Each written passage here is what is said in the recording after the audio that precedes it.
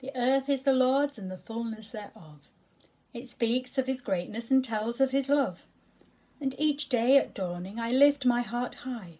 I raise up my eyes to the infinite sky.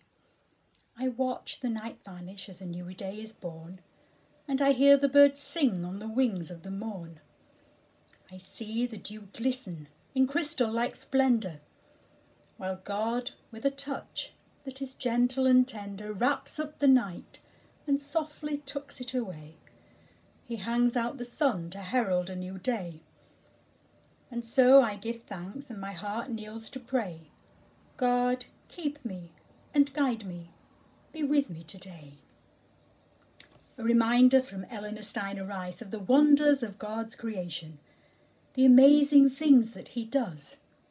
And so as we come together to worship, we realise that as life throws us many curved balls, as life takes so many twists and turns, God is still with us and hears us when we talk to him.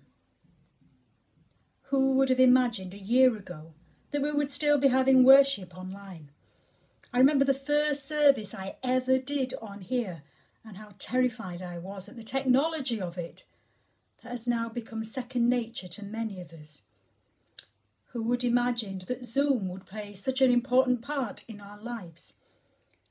And whoever would have thought that we would need to consult the encyclopedia of COVID-19 regulations before we planned an event? Throughout all the changes in our lives, God has remained part of the bigger picture. He's never left us alone.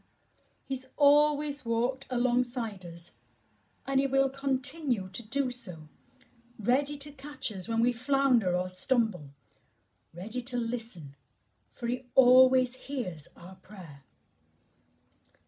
I invite you now to join together in our first hymn. Be still and know that I am God.